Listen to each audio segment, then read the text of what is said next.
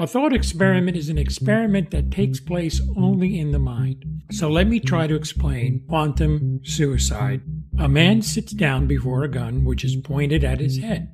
It's rigged to a machine that measures the spin of a quantum particle. Each time the trigger is pulled, the spin of the quantum particle, or quark, is measured. If the quantum particle is measured as spinning in a clockwise motion, the gun will fire. If the quark is spinning counterclockwise, the gun won't go off. Nervously, the man takes a breath and pulls the trigger.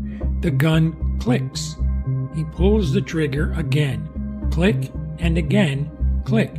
The man will continue to pull the trigger again and again with the same result. The gun won't fire. Each time he pulls the trigger, the universe is split into two.